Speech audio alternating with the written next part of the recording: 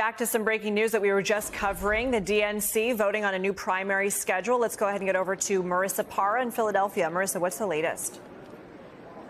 Yeah, well, it is official. This was expected to happen. They officially passed this, which means South Carolina will hold the first primary. Now, as we've mentioned, this has been something that there was active dissent from when it comes to DNC members from the states of Iowa and New Hampshire. And that is because, as we've also mentioned, it has been tradition for 50 years. There was the Iowa caucus, followed by roughly 100 years of tradition of the New Hampshire primary, which was the first in the country. And so there is a state law in New Hampshire that requires New Hampshire to be the first state to hold their primary. And now that New Hampshire is Republican controlled in every way, we're talking about governor, House, Senate, state, in every way, this means that that state law is not looking like it's going to change anytime soon. And so when we heard this lengthy discussion from DNC members, and most of them were in support of it, but everyone who is dissenting came from those two states. I'm going to read you what one of the biggest critiques was.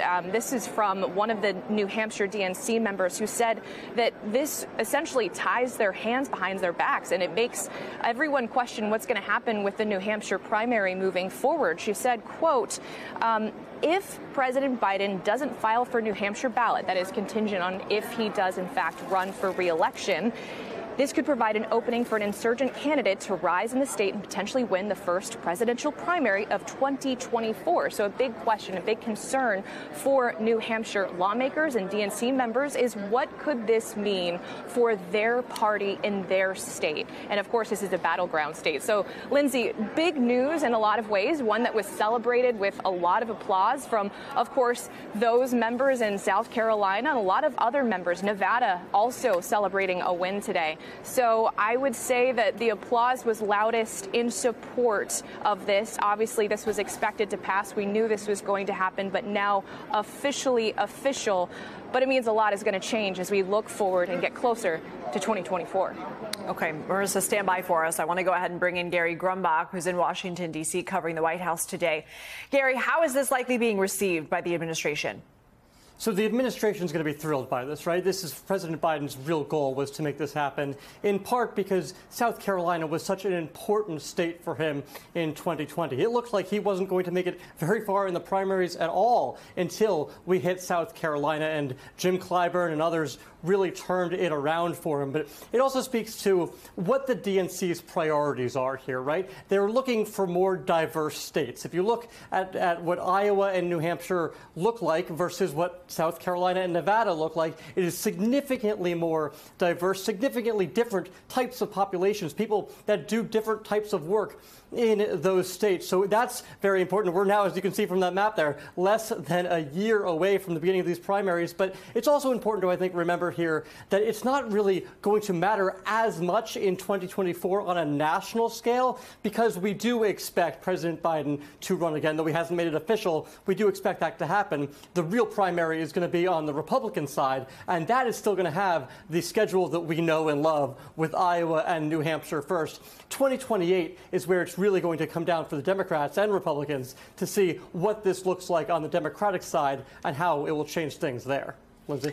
So, Marissa, I know this literally just happened. You're still working on getting reaction here, but can you talk to me a little bit about your reading of the mood right now? I mean, given that this is contested here, how would you characterize what's going on behind you? I think we can simplify it to joy and applause from everyone except for members from those two states, Iowa and New Hampshire. Especially from New Hampshire, there's a lot of concern. But in every other state that we heard speakers from, there was a lot of joy, a lot of celebration when it comes to moving forward. This is seen as ushering in a new chapter for the Democratic Party. And as Gary just mentioned, a lot of the arguments in favor of changing the Democratic order in terms of selecting a nominee for the Democratic Party has been representation, finding states that more accurately represent the demographics of Democratic voters. So there was a lot of applause and celebration from most of the room, except for those representing Iowa and New Hampshire. I'm still a little confused as to New Hampshire having this law and how that's going to work into this. Right. And that is kind of a confusing thing here. So basically what they're saying is that there is the state law, and it's not looking like it's going to change anytime soon, which means, because again, they're Republican controlled at the moment. And so what this means is they're going to hold a primary, but it's not DNC sanctioned, if you will.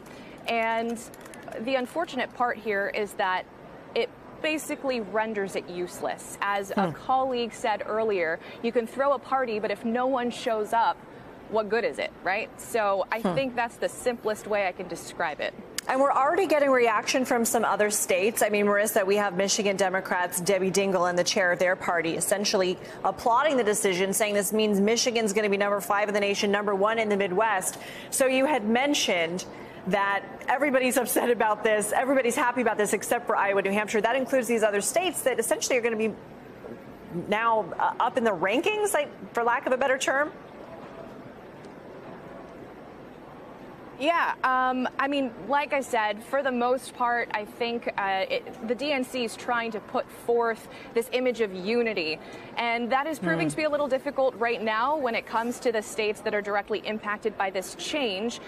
There was certainly some frustration, and I think if I could characterize it as heartbreak as well from some of the DNC members from New Hampshire in particular. But with everyone else, they were saying that this is a new chapter, this is something to be celebrated, and let's be united here in celebrating this change.